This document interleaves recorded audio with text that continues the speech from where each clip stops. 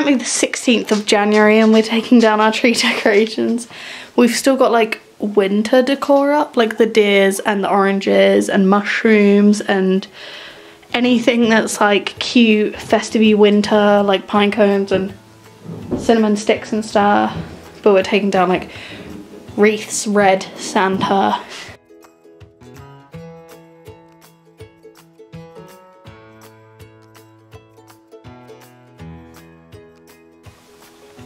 Excuse the mess, but ADHD life hack. When I'm putting away my laundry, I throw things into the pile of where they get hung. So like this hangs in this side of the wardrobe, that hangs in the other side, and that hangs on another bit. And now I know when I get the energy to do it again that all I have to do is like monotonously put it onto coat hangers. And using this, I've put away all of my laundry and I just have to organise this section, but that's mask, hat, gloves for downstairs, belts for in the wardrobe, and then a pile of booky things. I've also tidied Lauren's crevice on her side of the bed because it gets awful. Taken most of the dishes downstairs and done most of them. Tidied some of my side of the bed and put away all the clothes except the jumpers. We are currently dealing with this mold-wise. Everything that is white but still mouldy is stuff that we glossed over, and then the outside of where the gloss was is where the yellows come through. It's gone up to the coving behind the bookshelf, so I'm going to need to take all my books off. But it's really frustrating. I don't know if you can see, like, oh, you definitely can, that like the actual plaster is coming off of the walls. And there's a green mould behind there. Mum's got some special wallpaper that she's going to put on it to hope and sort it out. But we've got the dehumidifier on most of the day to try and fix it. But it's just ridiculous because we were going to put like a chest of drawers in this cubby. And then like when we have kids, use it as like a breastfeeding corner. So this is really disappointing and gross. It's just such a beautiful day. Got all my plants thriving. My dad got me a Christmas card with seed paper. So I'm really excited to plant that when the season comes. Our arch looks so cute. I'm off work today because my car's engine seized and now I have to get a new car even though I've only had this car 5 weeks. Which is so annoying and so disappointing. But I managed to walk to Lauren's work and use that to get use the phone to phone my mum to come and pick me up when she finished work, but I had to wait for like 2.5 hours and Lauren was obviously working so I couldn't be there.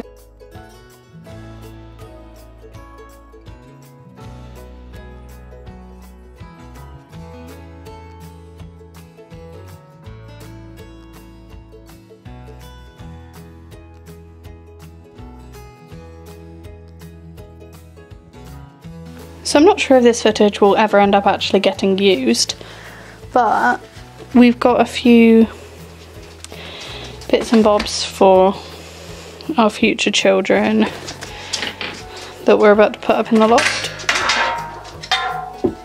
You okay, baby? Lau dropped some batteries from the loft. This one's really cute.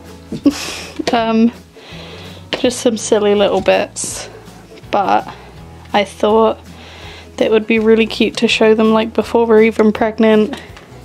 Well, like obviously we'll be pregnant when I upload this, but it's just cute stuff from us preparing for a baby.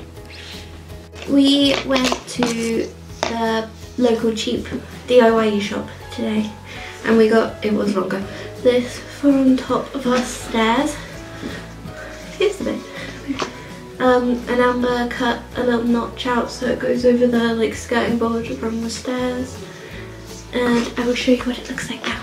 So this is it before, and we keep like catching our toe on that gap, and it's ugly. And it's ugly. And then that's what it's gonna look like after, and we shouldn't catch our feet on it as much. Yeah. And then there's this little piece that we might end up doing. Excuse the just grim stairs. I can't wait until we paint them and put a cupboard on because of the like stained brown and like the horrible paint splattered wood.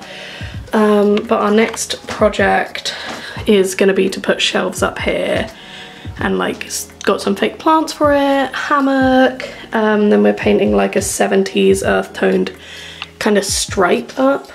And then we need to put like a baby gate on here. Yeah, where this is like where you'd put the stair gate across that banister thing.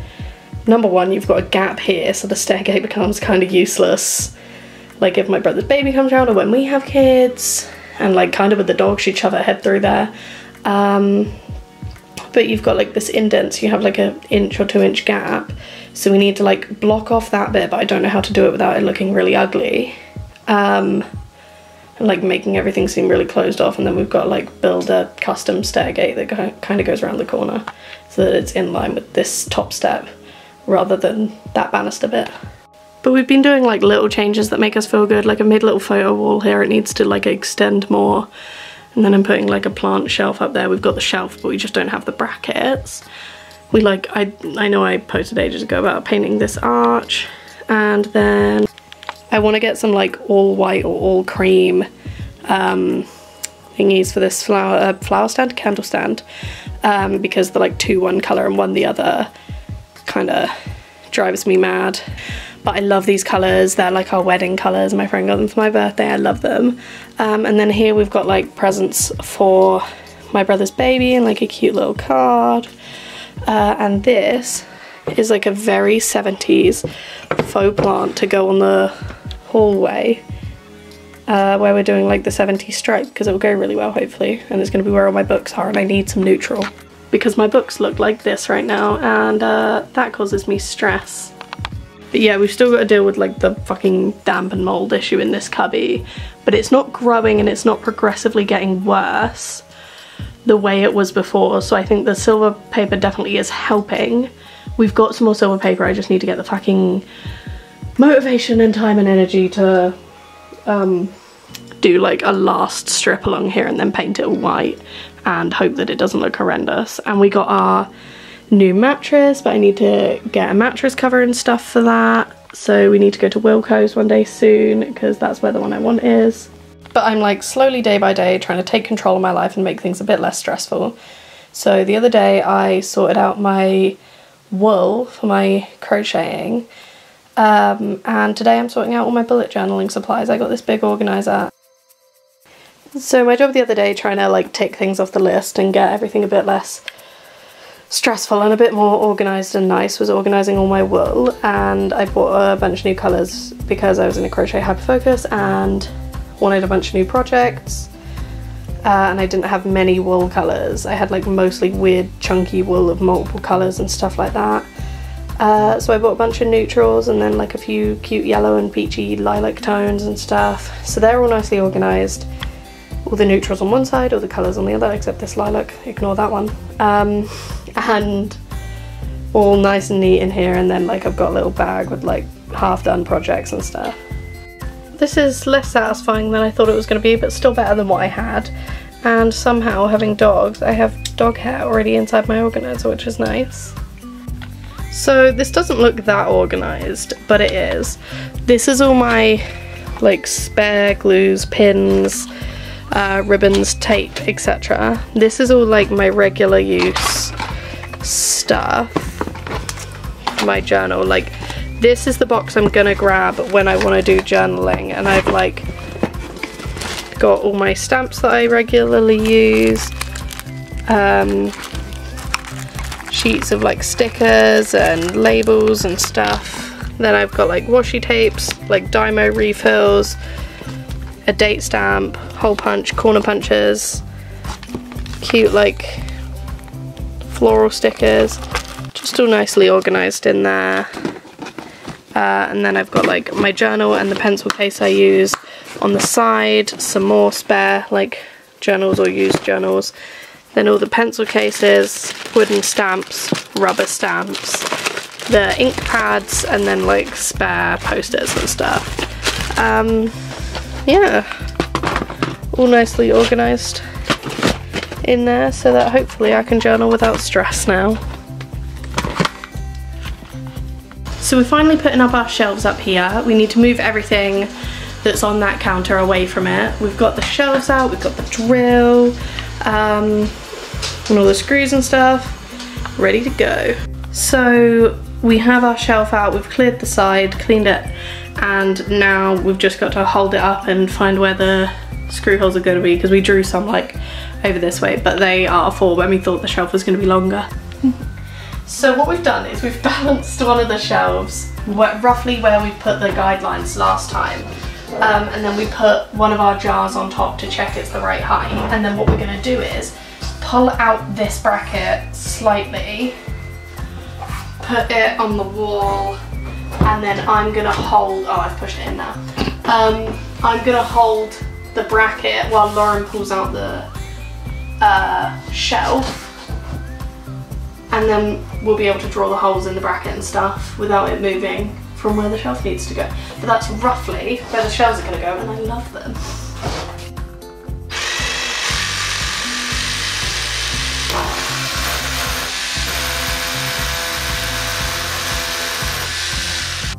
Lauren's just putting in the raw plugs. I've drilled, how many is that, 12 holes?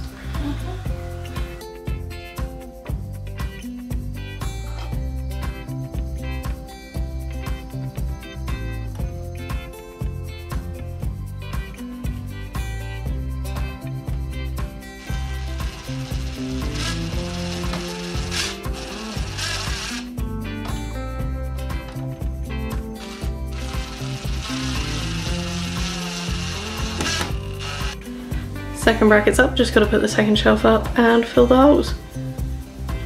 So somehow we put up the bottom one wrong about 17 times, had to fill all the holes. This has taken hours to put 2 shelves up, and they're not like as 100% movement free as I would like. They've got like a tiny wiggle in them, but I'm hoping that's normal. Editing Amber here. I feel like this video ended really abruptly, and I didn't say anything else or do any kind of outro. So here's your outro. Hope you enjoyed this video. It's kind of just a DIY and rough jobs roundup, and see you next time for more.